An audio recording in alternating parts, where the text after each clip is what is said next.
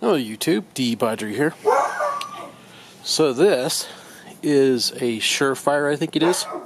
There used to be a silkscreen label right there that said what the flashlight manufacturer was, but anyway, a long time ago, back when I first started messing with XHP70.2 LEDs, I replaced the very, very blue Chinese LED with a legit CREE XHP70.2.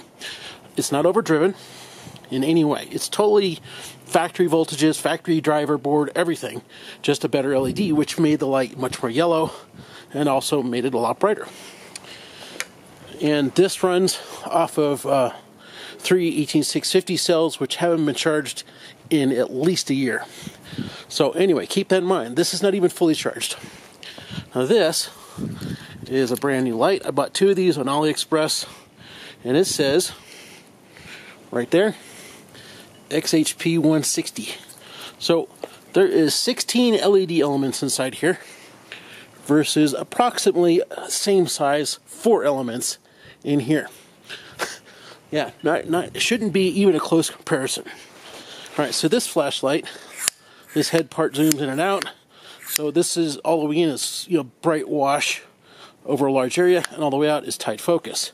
So when I turn this thing on, I'm going to have tight focus and at max power. And the same thing for this flashlight, which has no focus, is just going to be at max power. So let's turn this bad boy on first. The new flashlight. At the fence. And now I'm going to turn on my old flashlight that's running a legit CREE XHP70.2 that is not overdriven. Yeah, you can see that on camera on my fence quite nicely. The 16 element light is what? Twice as bright maybe? 1.5 as bright? Probably 2 times as bright. 16 elements versus 4. And the 4 elements aren't even overdriven, which you can't do to this XHP160. So here it is, 16 elements making basically twice as much light as a legit CREE XHP70.2. So yeah, it does make a good bit of light. But is it like, oh my god, that's impressive? No. No, it's not. Yeah, I pretty much expected that things would come out about like this. But still, it's 4 to 1. Come on, this Chinese light should be 4 times brighter. And it's not. It's not. Yeah, I'm still convinced Chinese LEDs are crap. Can't convince me otherwise. Pretty sure. So, I have 2 of these things. And I'm going to take out the 160 out of it. Because the driver in it's going to be pretty strong to run 16 elements, right? And I'm going to replace that board in there that's got the XHP160 in it with a single XHP70.2. And then I will take both of these flashlights side by side, and then I'll have an overdriven 70.2 in one of these hosts, and then we'll see.